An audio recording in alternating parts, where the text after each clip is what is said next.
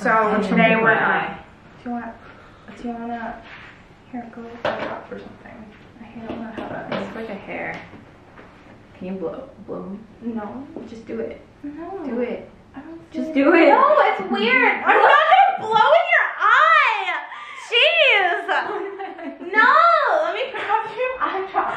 You're so weird. No, it will just blow. It's a little like hair, so that it needs wind. It doesn't need water because it's gonna go deeper. Okay. Don't look over. Yeah. Are you sure? There's like a little dust thing in my eye. Don't do that for me, okay, someone? Okay. Intro finished. Hello 大家好，歡迎你返嚟 Joyce is Moist 呢一個 channel 啦。今日我哋轉一轉咪 cam。We're gonna speak English today because next to me is my very good friend. 我識廣東話。哇，你真係識喎。Okay. And then 跟住今日So today we're gonna share styling tips for different body shapes. And I think it's gonna be quite interesting because Taylor was a former model and she's a really cool content creator in Hong Kong, based in Hong Kong now. Yep. And I started my YouTube journey because of Taylor.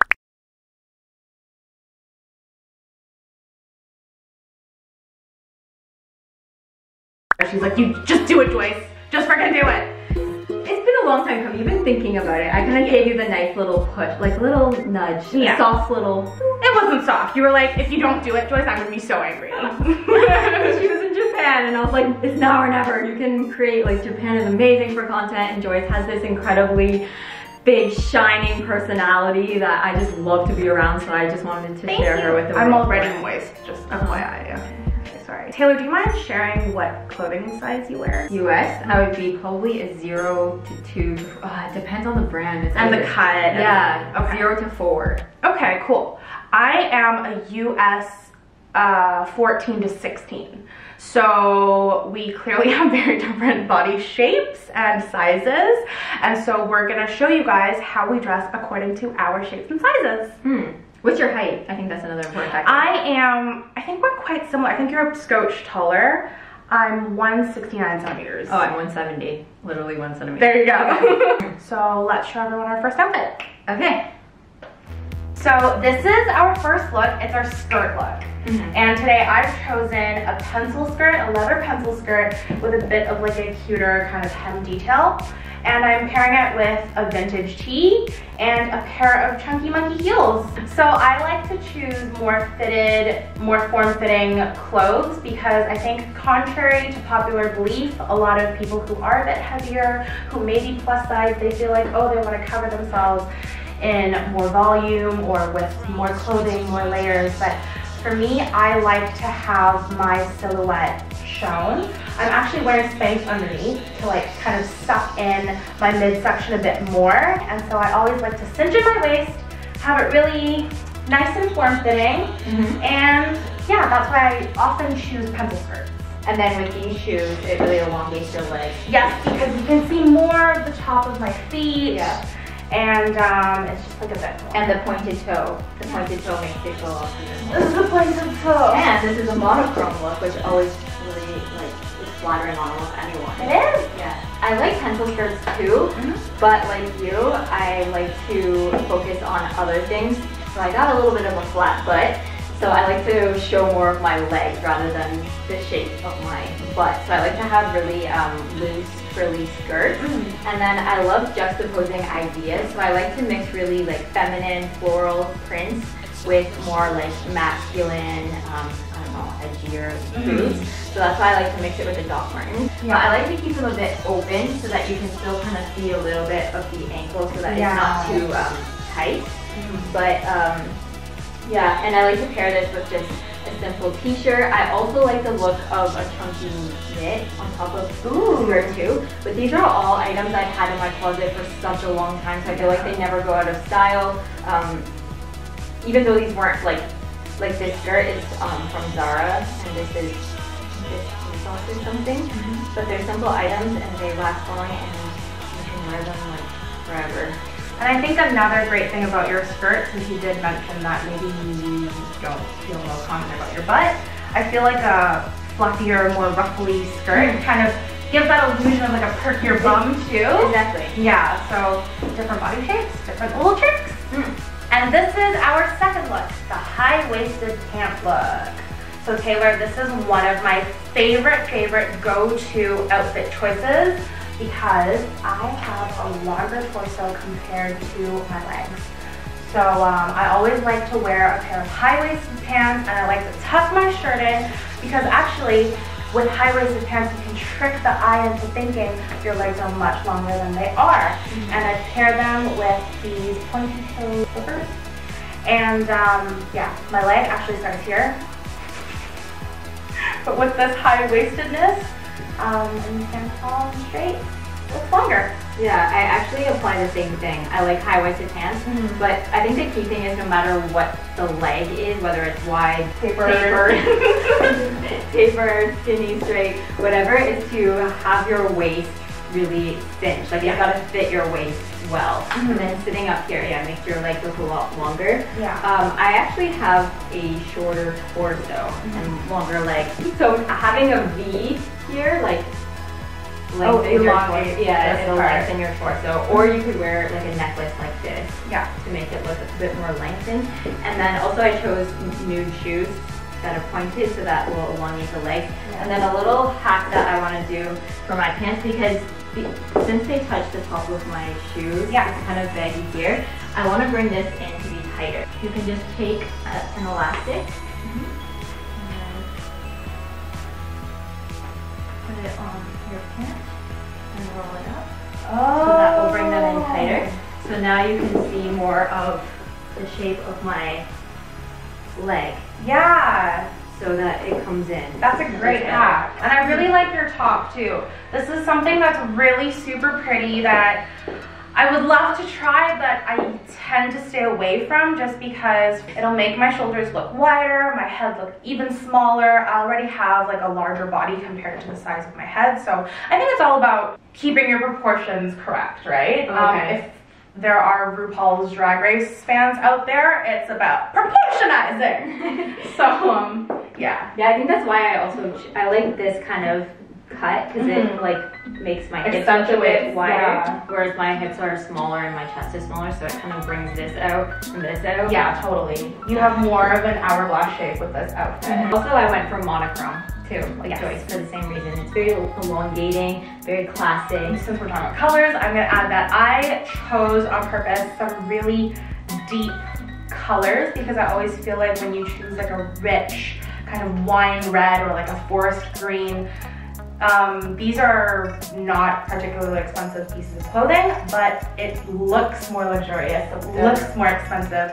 So for all my budget queens out there, you can take note of that too. Yeah. All right, next outfit. Hey, so this is outfit number 3, the blazer. Taylor, how do you usually style your blazers? Okay, so again, lately I like to go for juxtaposing ideas. So because a blazer is sort of formal or businessy, I like to match it with something cozy or casual, like jeans or athleisure, which is with what I'm wearing right now. And I like that this is very tight, and then I paired it with an oversized blazer that's quite loose. Yeah. So I can kind of wear it like off the shoulder or on, and then also I paired it with more simple, elegant sandals to elongate the legs even more. I've been loving bike shorts lately, but I always like to look for some that aren't too long, because if they go to your knee, they're gonna split your leg in half and make it look shorter. So you either wanna go shorter or sort of where your leg starts to taper in at the knee. Oh, yeah, so that's a good tip.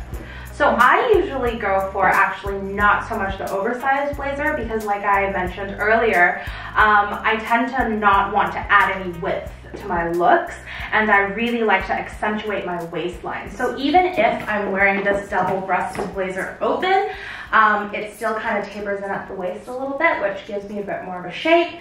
And once again, I'm using the high-waisted pants secret, I guess, to trick the eye into thinking my legs are a lot longer than they are. Once again, it's a monochromatic look. Yeah, we both went for that. Yeah, really, it's really cute. But I also want to show everyone, if you do want to go for an oversized look, especially if you're a plus size girl like me, how you can style an oversized blazer and not have it be too crazy. Overwhelming. Overwhelming, yes. Oh. It's really heavy. I wasn't expecting that. Oh.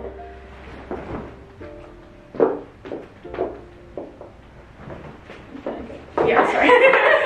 So this is an oversized blazer. I really love it. It's really heavy. It's wool. It's from Stella McCartney, one of my investment pieces that I got from matchesfashion.com.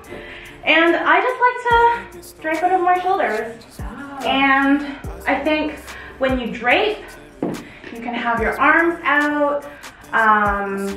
Your high-waisted pants still kind of makes it look like your waist is cinched and it's long, your legs are long. And I feel like it gives it more of like a trendy kind of like high fashion look. I like wearing it like that too, but it's hard to do anything. Like you literally are a damsel in distress, like or you need the T-Rex hands. Like but you know what's really cool about this jacket? Oh, I was wearing a tie. There's a sash and it's got buttonholes on it, and you can do this so it won't fall off. So it won't fall off. And I just feel like it gives it more of like a edgier look. Oh, that's really cool. I've never seen that before. Right? And so like even when I wear it on, it's cute to have like a little detail there. Yeah, so and you can do anything? I guess. But it's still kind of, like I can both still sides. kind of. Does that have to be sides? No, just one side. Oh, but it's still there. You wouldn't lose it. I just want to, for contrast, show you guys how it looks if I were to have it like on. I will lose all my shape. Right? I'm just kind of drowning. I still like it on you, but. So yeah, these are our tips for blazer looks. On to the next one. The final one. The dress. Final countdown. And this is how we style our dresses. What dress did you choose for us today, Taylor? So I like two styles mostly recently. One is a midi dress. Of course, I like it to be cinched in at the waist to highlight the waist. And then I like this very simple sort of classic look. This is a very popular style in Korea. So it's a way that I think it really helps your makeup, your accessories, and your shoes and your handbag to really shine. It's just very simple and elegant, and I like it just with a simple ponytail usually too. Yeah, it looks very like minimalistic, but like with little details here and there. Yeah. Very, very nice. And I know that this is from your store, Toat, right? Yes. So if you guys are interested, you can click the link in the description box. I know YouTubers do that. And then I just matched it with some nude sandals to, of course, elongate the legs too. Very nice. I love monochrome look again. Exactly. I was just gonna say, beautiful monochromatic look, and your hair color matches too. Yeah. And so I've also chosen a belted dress because, like I said before, I really like to accentuate my waistline. And this is just something I feel that gives me a very like rich housewife feel, like tie-tie life feel. Like I wear this to church, you know what I mean? But I really like the classic geometric print. I like that it has pockets as well. Yeah. And yeah, it's just a very comfortable natural silk material, and it makes so nicely. Right? And it's actually got more of like a straight cut, but with the belt, it just like cinches in the waist a little bit more, and it's just very flowy. It makes things feel more light, and I like that there's a slit on the side. Makes me feel kind of flex. thingy. And I paired it with a pair of T-strap sandals. I think it gives it a bit of a retro vibe. And I usually steer clear from shoes that cut me off at the ankle, but I feel that with a T-strap, the T in the front adds to that elongatedness anyway, so it kind of balances it out, right? Yeah. So yeah, I know that you also prepared another dress that you're gonna show. Yes. And I also have an extra dress too, so let's go change into everyone. Okay. All right, and this is our final dress look. We both chose green. Yeah, we chose a lot of similar things actually. These looks are very different, but like they always have something in common. Yeah. So I really like this dress that I'm wearing. It's one of my favorite dresses. Thank you. It's more of like a fun kind of outdoorsy. I was thinking maybe like tropical wedding guest. Yeah. Type look. Yeah, I love the structure to it. Yes. This bone, there's like bone in here, so it like stands up, and it fits me like a glove. So once again, it's very fitted in the waist. It's that pencil skirt kind of vibe, but my trick is because I don't actually have a very accentuated waist. I'm more like straight down, and so I like to choose dresses that are a bit baggier at the hip. Oh, okay. So it kind of gives the illusion of having like a fuller hip for me. And I like showing a little bit of shoulder because I think that's sexy. And I feel good in it. I mean, a lot of people say big girls should stay away from big prints, but I feel like once you know the rules, you know how to break them, and just have fun with it. Whatever you feel comfortable in, whatever makes you feel badass, kick-ass, sexy, wear it. Yeah, because at the end of the day, that comes out across more than what you're actually wearing. The confidence a woman holds, her smile. Yes. Yeah. And I feel really cute in this dress. Yeah, so, you look cute. Thank you. Tell me a bit about your dress. So this is just a classic wraparound dress, another thing that I feel like never really goes out of style, so I like to have them in my closet, and it's always just really easy to throw on. It's really comfortable, and it can go from day to night depending on what accessories you put with it. So because I put some casual sneakers, this is sort of a daytime look, like shopping, running errands or whatever, but it's easy to turn into a more glamorous with a heel and like makeup and an updo and more jewelry. I like it because there's a little slit here, so it is elongating on the leg, and then it's also V-shaped, so it elongates my torso a little bit because I mentioned I have a shorter torso. I also put a necklace that is sort of elongating too because it's a lower V, and yeah, I think that's it. I really like it. It gives me notebook vibes. Oh, okay, yeah. Like, let's go on a picnic or something. Yeah. So these are our styling tips for the day. Hope you like them. So those were our styling tips for the day. What do you guys think? Was there anything that surprised you? I think I didn't realize little things like how you don't like the shoulder. There's little things that I didn't realize you did. Yeah, like I really don't like adding width to my shoulders because I feel like my head is already really small for my body. But yeah, just little things. I guess it's not so much like a general tips thing. It's more of like what I've learned from myself. Yeah, exactly. Yeah, I think style really comes with age and with time and trying things out. I do love trends for the idea that you get to try something new and you discover new things that work really well for you, or it just keeps things exciting. But then with age, you start to really sink into what your true style is and what really works for you, and then make investment pieces. Yeah. So I think some of these tips are things that are sort of longer lasting things that can always look good. Yeah, and just a reminder guys, what we shared today, these are just like guidelines for what has worked for us. At the end of the day, go ahead, wear whatever makes you happy, whatever you feel confident in, and I think, like you said earlier, that's the best accessory you could have. So hope you liked our video today. We also made another video on Taylor's channel, so you can go check that out as well. Thank you for coming onto my channel. It's my first video on your channel. Yes, I'm so happy. So yeah, that's it. See you guys next video. We're so hungry. Let's go eat. No pressure.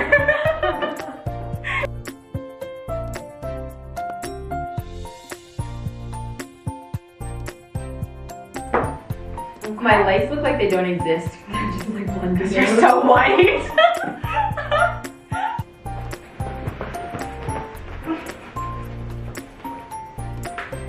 Hey!